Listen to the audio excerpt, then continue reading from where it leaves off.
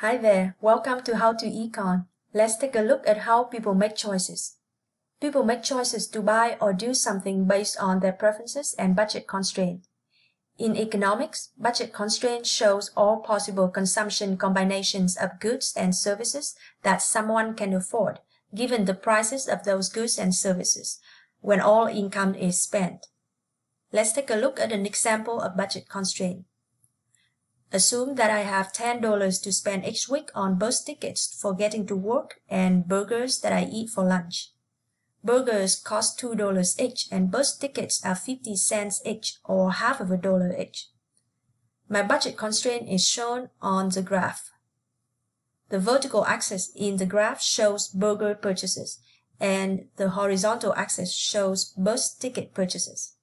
If I spend all my money on burgers, I can afford 5 burgers per week.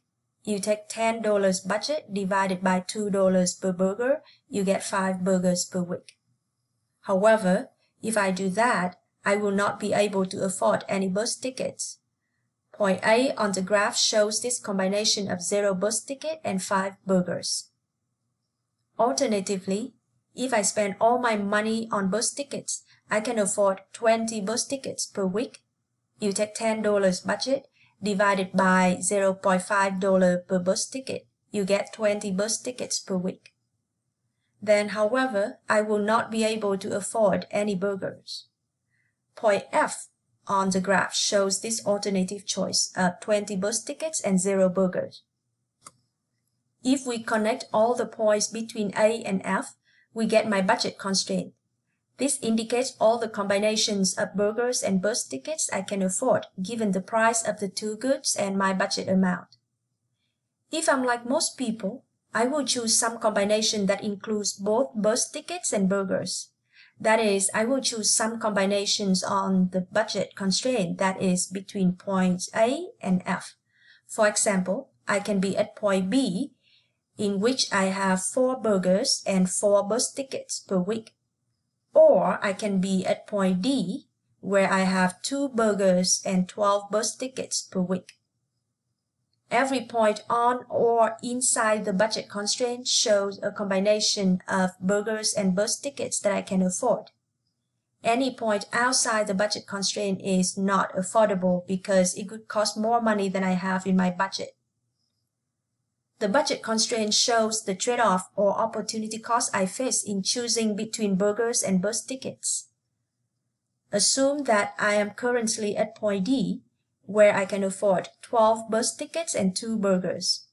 How many bus tickets would I have to give up in order to get 1 more burger while staying within my budget? Since bus tickets cost 50 cents per ticket, I would have to give up 4 bus tickets to afford 1 more burger. Therefore, the opportunity cost of 1 burger is 4 bus tickets. You also can say that the opportunity cost of 1 bus ticket is 1/4 of a burger. Opportunity cost is the value of the next best alternative. Sometimes the price as measured in dollars may not accurately capture the true opportunity cost, such as when cost of time is involved. For example, you choose to watch my videos for an hour. That means you sacrifice watching or doing something else. Assume that you could work at the minimum wage, which means you sacrifice about $10 to watch my videos for an hour. That's your opportunity cost, even though my videos are free. Opportunity cost is a reason why they say there's no such thing as a free lunch. It means that even if you get something for free, you will have to trade or do something in return. For example, many events give out free pizzas or food to attract attendance. Even though the food is free, you have to give them your time, your attention, or sometimes your contact information. The budget constraint framework helps to emphasize that most choices in the real world are not about getting all of one thing or all of another. Instead, most choices involve marginal analysis, which means examining the benefits and costs of choosing a little more or a little less of a good. This is called thinking at the margin. When rational people think at the margin, they should ignore sunk cost. Sunk costs are costs that were incurred in the past and cannot be recovered. For example, you paid $30 cover fee for a club, but the club turned out to be very boring and had terrible drinks.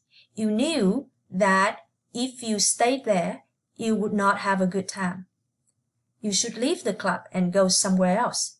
If you kept staying at the club just because you already paid the $30 cover fee, that could be a sunk cost fallacy. You would not be able to recover that $30 fee that you paid to get into the club. Your decision of staying or leaving for a better club should not depend on that cover fee.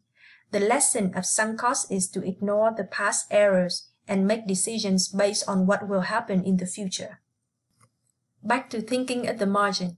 People should choose the combination of goods and services that make them happy the most, or as we say in economics, they maximize their utility level. Utility means happiness, satisfaction, usefulness, or the value a person obtains from consuming some goods and services. Law of diminishing marginal utility says that as a person receives more of a good, the additional or marginal utility from each additional unit of the good declines. For instance, eating the first donut brings more satisfaction than the fifth one. So that was a brief introduction about budget constraint, opportunity cost, marginal analysis, sunk cost, and utility. Thanks for watching and see you in the next videos.